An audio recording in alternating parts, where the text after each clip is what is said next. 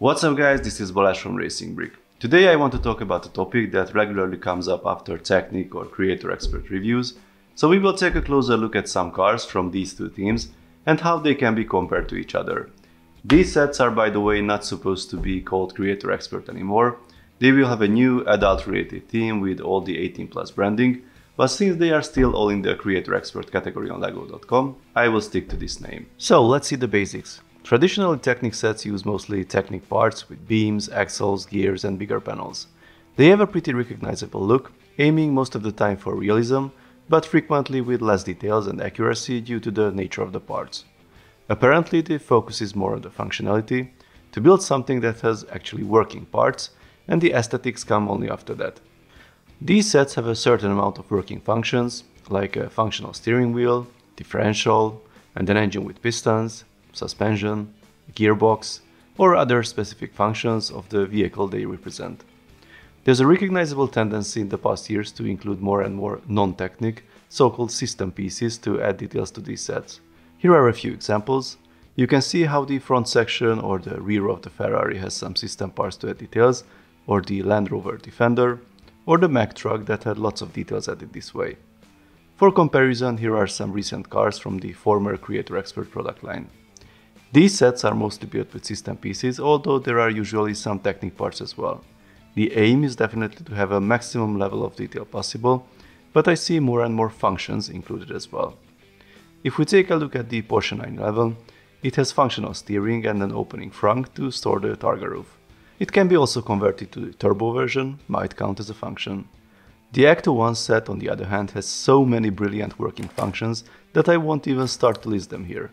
If you are interested, I have a detailed review published about it. These sets also have very interesting and innovative part usage at several places, and thanks to the much wider range of system pieces, they can offer a potentially more diverse building experience.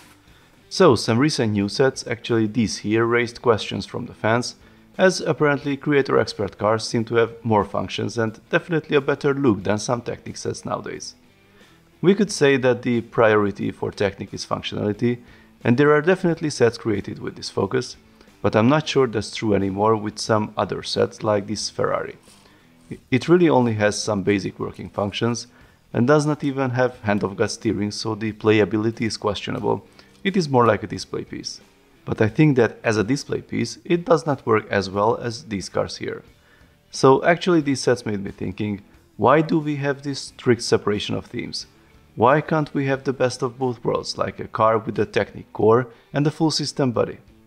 Or do you think that Technic and system building style is so different that it has a completely separated fan base and they want to stick to their own building material? I'm not sure. I consider myself a car fan and I enjoy building sets from both worlds. I would like to know what you think about it, so please let me know in the comments. Anyway, back to the cars. As I said, a vehicle with a fully Technic base and a system body would be very interesting, but could have new challenges as well. The number one is weight. Just take a look at this Ferrari. It is as long as the Ghostbusters car and it's much wider, but the weight is only 1.3 kg.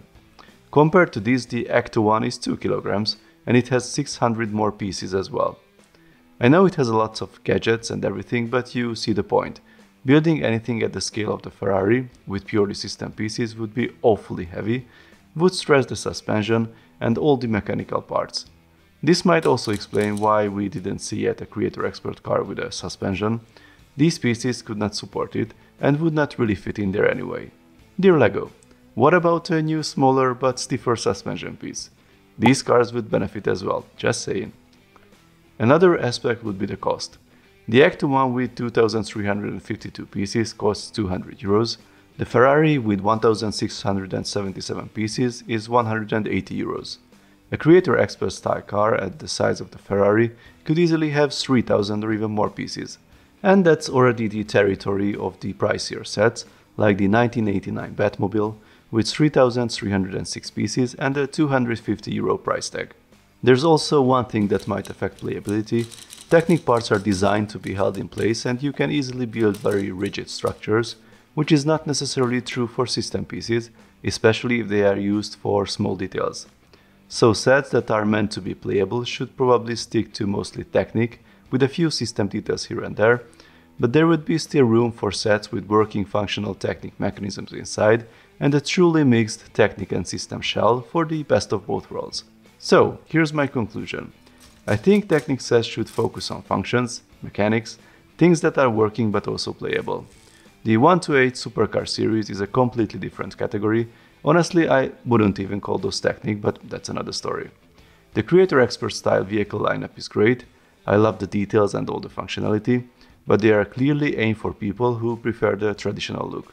Now, here are these poor guys, the 1-10 scale Technic cars that were not designed to be played.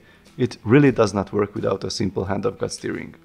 I would not push this line further, either make them playable again like the rally car was, or try to explore the hybrid building way I mentioned for a much better looking but still feature-rich design.